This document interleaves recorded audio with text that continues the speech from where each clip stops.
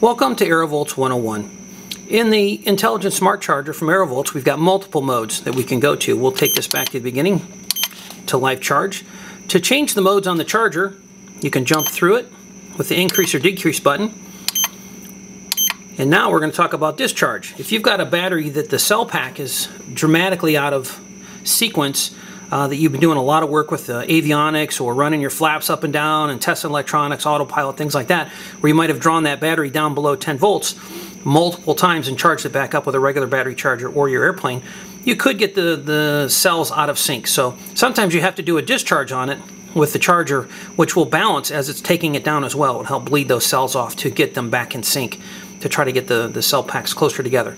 So with any other mode, you have to have the 4S there, and on the discharge it's the only one that's at 8 volts.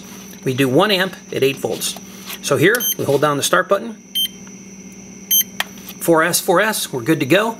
We'll hit the start button and we're discharging. So now you'll see that charge coming down. You can hit the increase button, which will show you the cell packs, and you can see those being pulled down. So it'll try to pull them down evenly, it'll try to charge them back up evenly. You can toggle between overall voltage in the corner, the amperage that's being pulled, and the time. And to stop it, just hit the stop button and we're stopped. So that's a discharge mode. And only use that if you feel your cell packs are out of synchronization, and you can see that from just about any of the charge modes by hitting the increase button to toggle back and forth. But again, you have to have that balance cable hooked up to do that, or the battery charger will think you've got a bad connection and will stop the charge mode.